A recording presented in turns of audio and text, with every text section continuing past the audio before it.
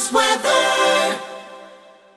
The Rich Thomas Weather Network, brought to you by these fine sponsors. Hear Rich's forecast hourly on these Blue Water Broadcasting radio stations. Hey, good morning, everybody. On this Thursday morning, it is the 9th day of June. Hope you're doing well this morning. My name is Rich. It's 3:51 a.m. and as I make this, there's lots of lightning every direction right now this morning. It's another morning where you just saw a little flash behind me there.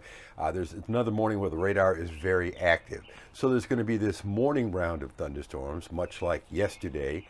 And then perhaps we'll see more redevelopment during the afternoon. But I think the radar will be relatively quiet this afternoon here in central Alabama. Perhaps the better rain chances, it looks like, will be in South Alabama and towards the coast. You'll see that on future radar on the blog update below. So the better rain chances, as I've been telling you all week long, will be Friday evening and Friday night with a frontal system parked right over us and a wave of thunderstorms kind of riding along that front.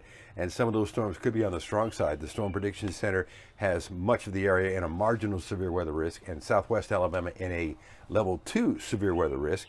And the threat of thunderstorms will continue in the forecast on Saturday as well, especially down south. Then on Sunday, things are quieter. I have the updated forecast for here and the Gulf Coast beaches through the weekend and into early next week. And, everything else is normal this morning.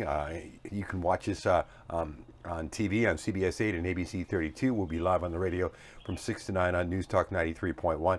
And there will be another blog update for you tomorrow morning.